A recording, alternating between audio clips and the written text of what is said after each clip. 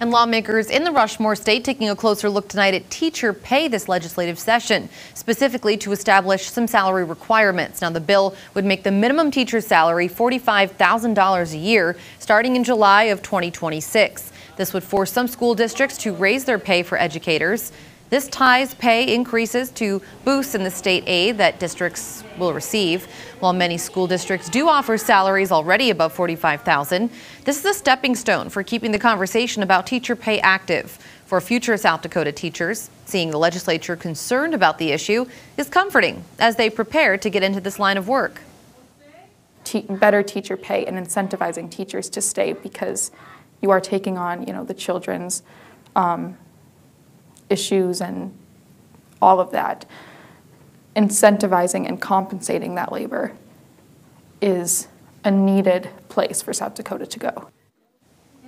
The legislation passed the South Dakota House and now moves on to the state Senate. Again, the proposed bill would not take effect until 2026.